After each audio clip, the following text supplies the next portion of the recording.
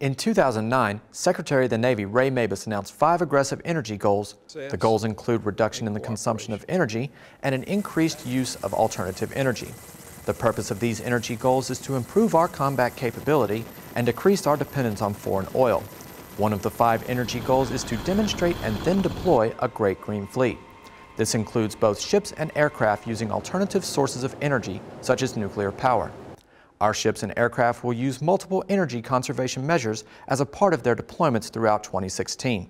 The Great Green Fleet is named in honor of President Theodore Roosevelt's Great White Fleet, which demonstrated America as a global power on the world stage at the beginning of the 20th century. The Great Green Fleet ushers in the new normal, in which our Navy values energy as a strategic resource, maximizing energy efficiency, and cultivating multiple sources of alternative energy.